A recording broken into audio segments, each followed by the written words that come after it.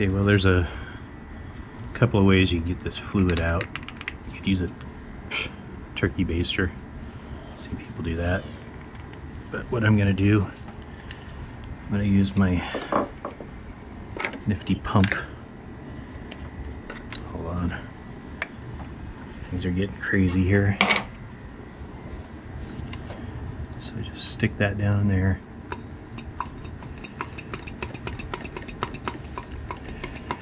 And it's not working.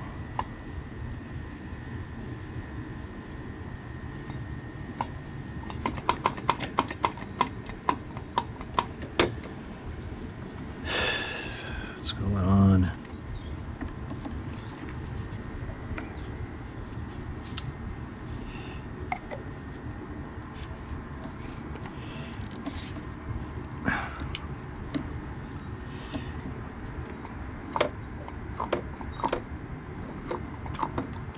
There we go.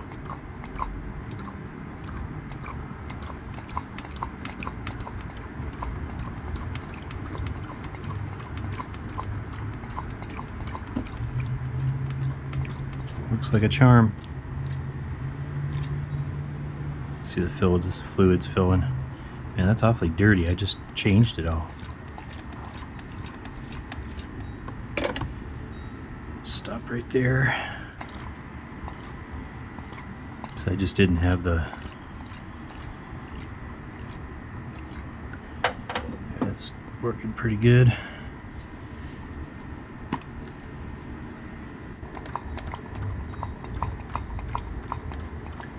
Wow. That's pretty nasty.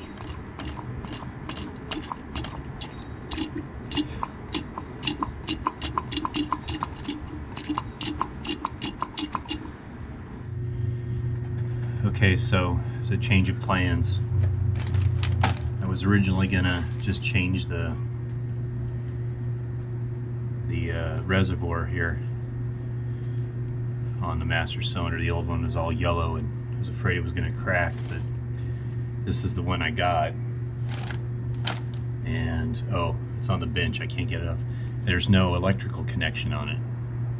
I didn't notice until I got this one all the way off. So I was gonna make that video, but then realized that they got the wrong part.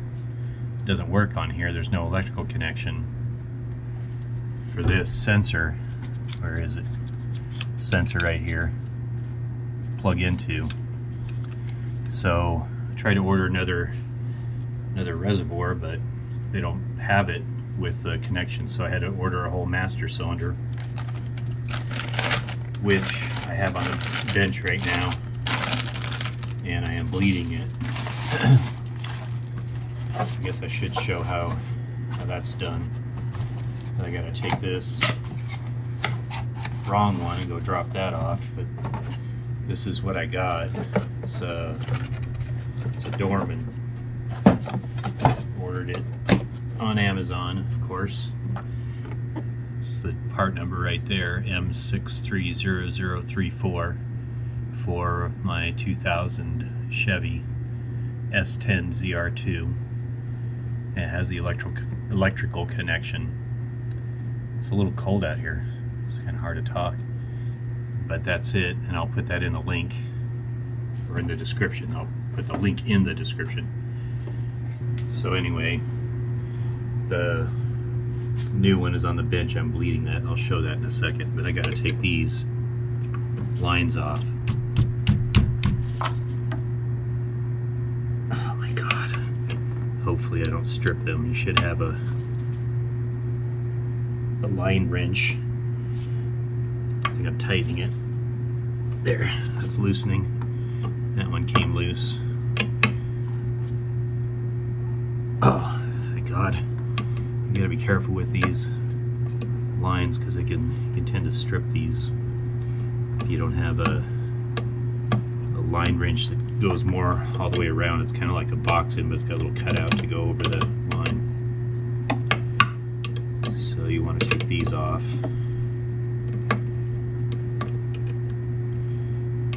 Hopefully I don't get any air in here, because I really don't feel like taking the wheels off and all that stuff and bleeding. there's that one, which I just got air in there, so looks like I'm gonna probably have to bleed this, which really stinks because you get air in the ABS here, and it's no bueno, which means no good for you non-Spanish speaking people out there. What I did before, I changed out all the fluid in the system, and of course I ran it low. It's working by myself, and I got air in the ABS. You're supposed to use a scan tool, and it energizes the servos, gets all the air out. I don't have one of those scanners, so what I did is I jacked it up, took all the tires off, put lug nuts back on the brake rotors to hold them, and had it up in the air, started it, put it in gear, let it idle, and then hit the brakes. That tricked it into thinking that the brakes, the car was sliding, and it activated the ABS module and pushed all the air out. Worked like a charm. I'm not telling you to do that, I'm just saying that's what I did. And if you don't know what the hell you're doing, don't do that. So now those are off, I gotta get those.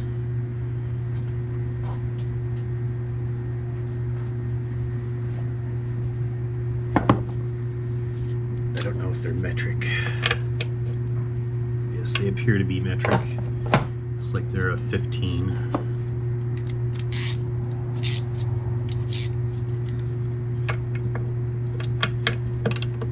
That's not getting on there very good. Don't like that. I'm gonna go get an opening wrench. So I couldn't get that socket on there, so I got this ratcheting box end.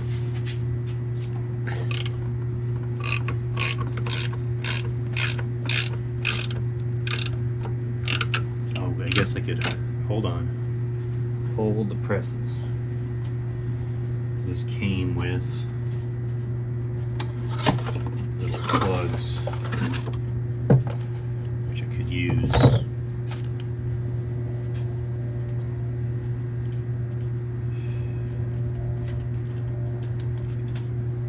This part will be edited out. It's going to have graphics, all kinds of stuff. You guys are going to love it. It'll be high value, high production. So they gave me these little pluggies. Screw in here, which if I didn't take off the reservoir would have been great, so I wouldn't have got any fluid anywhere, but you can see it's a little late for that. I do have some towels down here to catch most of what drips.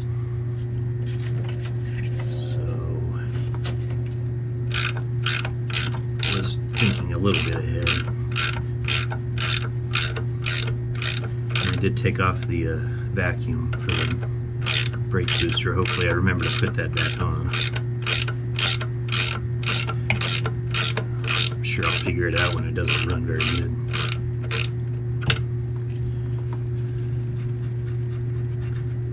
I will speed through this part. Very boring. I always say that and I never do. You guys want to watch every detail, don't you? Watch this ratchet go back and forth hypnotically. You're feeling very sleepy, very tired. You will subscribe to my channel. You will like every video. You will donate to my Patreon, even though I don't have one.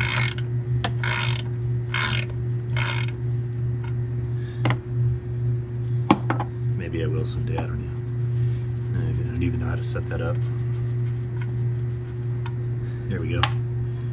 Finished. And you just pull that sucker out, being careful not to drip this. It's pretty interesting in there. don't want to get this brake fluid on anything, it's very bad. Okay, so here's the bench bleeding here. I got the master cylinder in a vise, and forget all this crap in the background. But that's see, it's mounted in the vise right there, and then you got this kit. Be careful about turning it over. It's a Dorman 13911, and it's got most of the fittings for most cars that you'd need. Make sure that you look up the fittings on your master cylinder and make sure they have the right, because I've seen people say they only had one fitting that fit. Mine are both 1/4 by 20 threads, so it had 2 of them right there. And you put lines back in there, and all you do is you just take a screwdriver or something and a plunger here and just push in.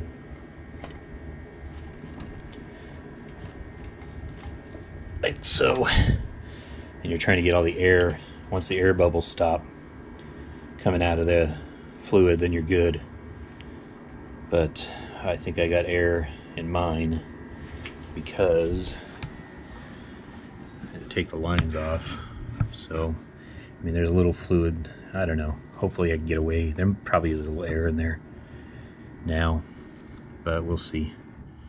So I will finish bleeding that master cylinder and get it on, and I will come back.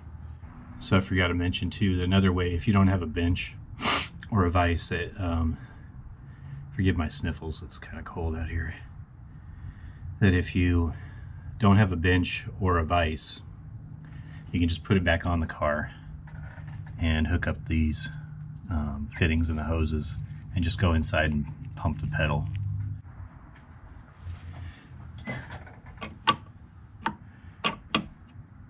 So I got the lines off camera. You want to, it's already dripping, you can see it dripping out of there.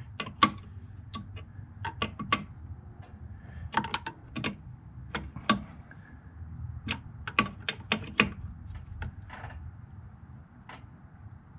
careful not to strip these out.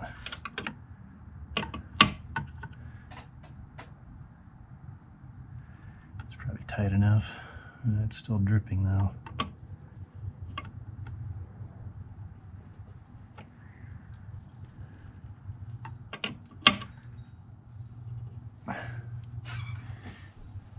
That's why it's important to have a towel underneath there to catch all this stuff. It's very corrosive stuff. Get the paint off of anything. So I changed my gloves too because I had brake fluid all over them.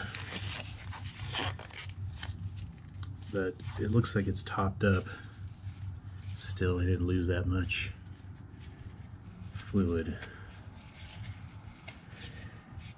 I just hope I don't have to bleed the hole because I have to take all the tires off. I got a vacuum bleeder, but still a pain in the you know what. I'm sure there's some air in there.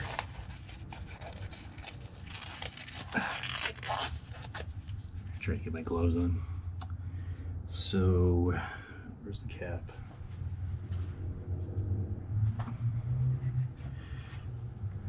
So I got everything tightened up. The bolts to the vacuum reservoir, these are tightened up. So I'm going to hook all this other stuff back up, which is this brake booster line. Oh, there we go. That in. And the sensor here, which is the reason why the other one wasn't the right one. Come on, go in there. Don't tell me these pins are bent in there. there we go. So that's in. Now I got to put the air cleaner. I put this paper towel in there to keep stuff from falling in. And I also disconnected this stuff here. So let me get that.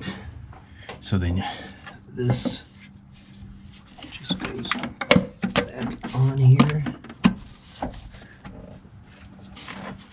So it's kind of, there we go. Pain to get that on.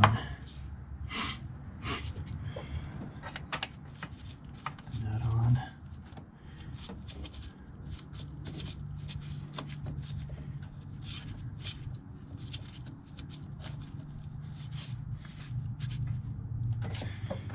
And there's something else. Forgetting something. I gotta tighten. Where is this?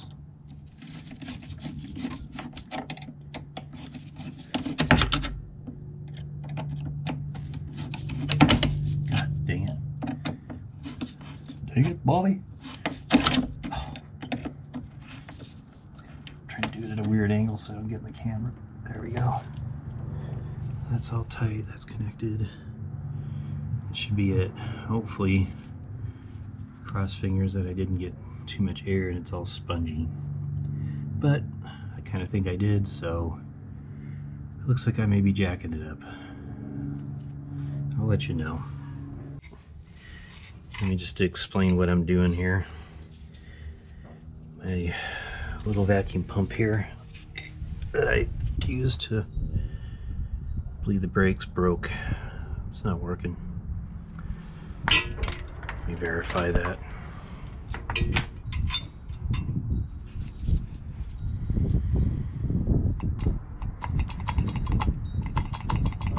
Nope.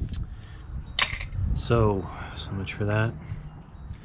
So what I'm going to do is I'm just going to use this part to gravity bleed. So I'm just going to stick this on here.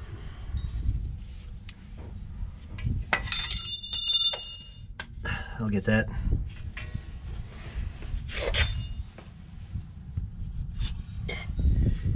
And put this on here. Come on. There we go. And you just crack that open a little bit. And hopefully it doesn't fall off. Try to set this up here.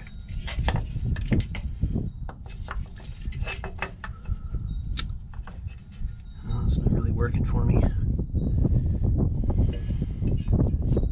So I'll just have to hold it on there. As you can see, it just, all the fluid came out. And there it goes. It's going to go down here. I've got the cap off the reservoir up there, so that looks okay to me, so I'm just going to tighten it.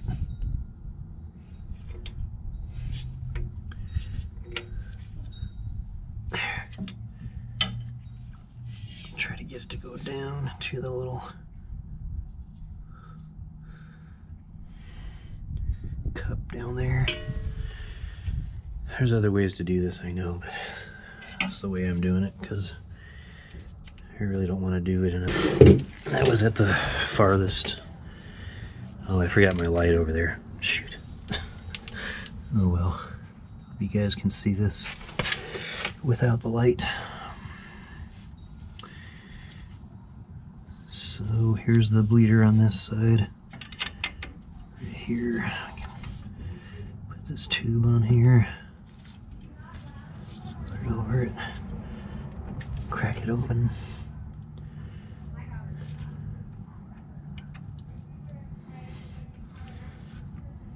Just let it come out of there. Oh no, it's dripping all over the place. kind of defeats the whole purpose of it there.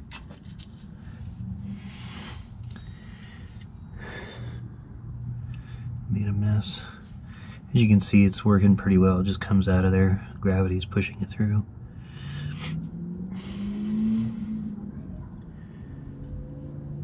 It's a pretty good way to do it by yourself. It takes a little bit more time, but because my vacuum pump broke, I don't have a choice. So go ahead and tighten that.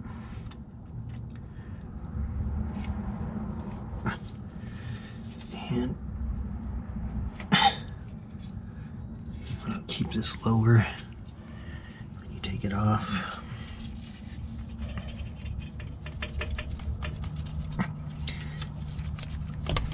Take it off and then let it run down that cup. And you just work your way from the furthest wheel to the closest. And I got it all over the ground.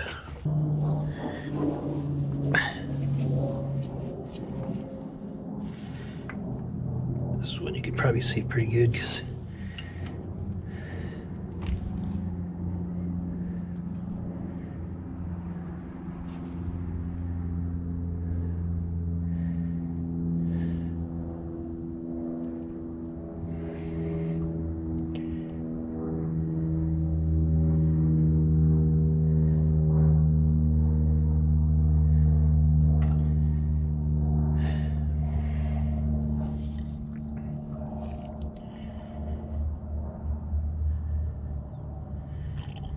gravity should be pushing. There you can see it.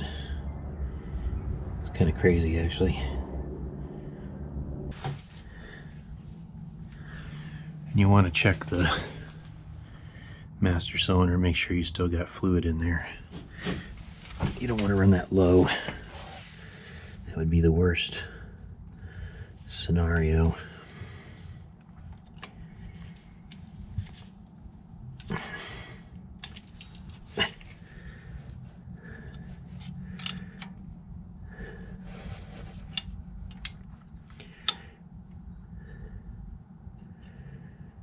There it comes. And it doesn't appear to be any air in it. So it looks pretty good. It's pretty clear too. A bit of junk in the beginning there.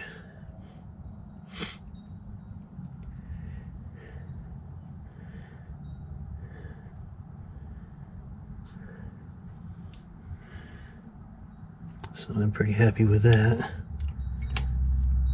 Just close it off, and that's it. That's how you gravity bleed.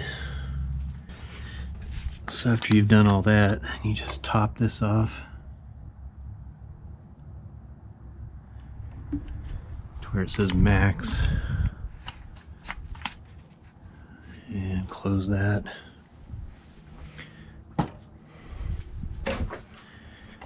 Put your cap back on, and you should be ready to go. Okay, just to recap,